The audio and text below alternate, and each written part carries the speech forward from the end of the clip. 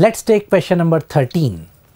If 1 1 0 1 1 2 0 1 1 3 0 1 and so on, so we have product of matrices is equal to 178 0 1, then the inverse of 1 n 0 1. So first we have to find the value of n, then simply we have to find inverse. Now if you look at these matrices, it has a pattern, and what is that?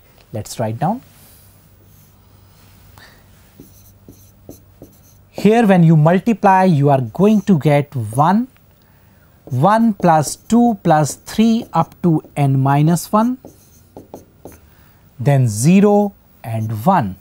This is equal to given to you 178 0 1. So this was the pattern actually, right? Now you can simply equate all the elements, so you are getting this summation is equal to 78. So we have n minus 1 into n upon 2 equals 78, that is n equals 13. So we got our matrix for which we have to find inverse. Therefore now we are looking for inverse of 1 13 0 1.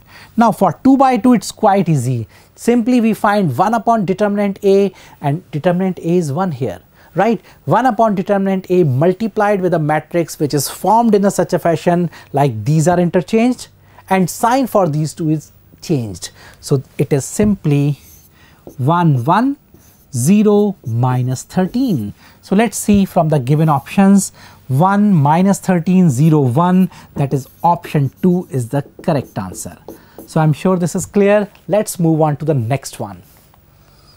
Let S equals theta. It is lying in the interval minus 2 pi to 2 pi closed, satisfying the equation 2 cos square theta plus 3 sin theta equals 0. Simple trigonometric equation. Then the sum of elements of S is. Let's solve this one. We can change this cos square theta into sin theta so that we get quadratic equation in terms of sin theta.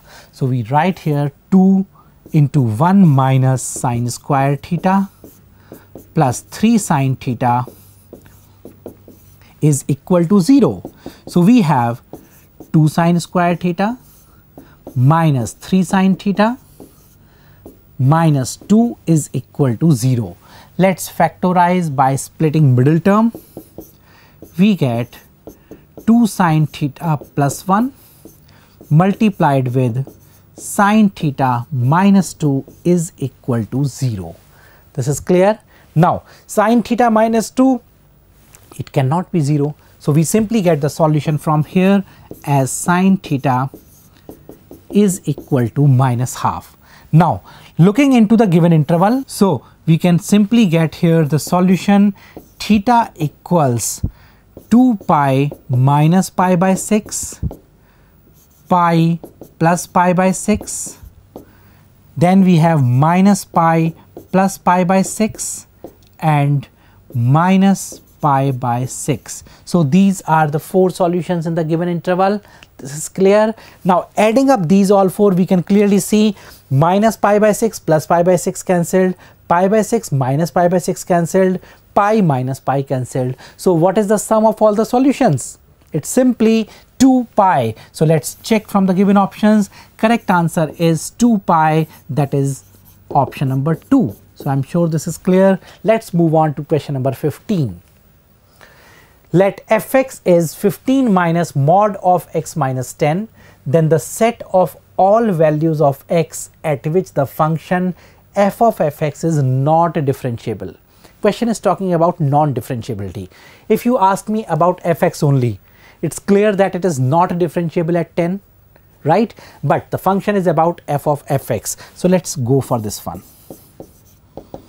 Gx is equal to, let's write down 15 minus mod of x minus 10. So for x you need to write again 15 minus mod of x minus 10. That's clear. Now this is the term for x minus 10 is also there.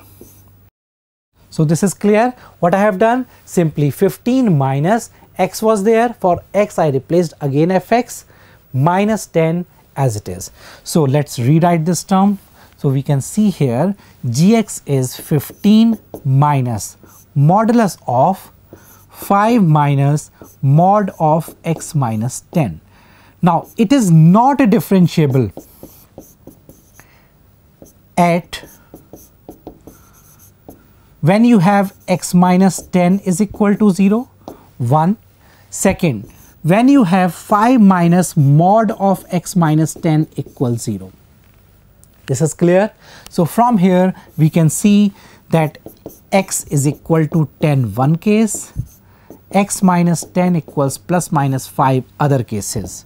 So the possible values for x we obtain here simply minus 5 plus 10, that is 5, 10 from here, 15 from other one. So 5, 10 and 15. So correct answer is option number 4. So let's mark and mention it as our answer. Let's move on to the next one.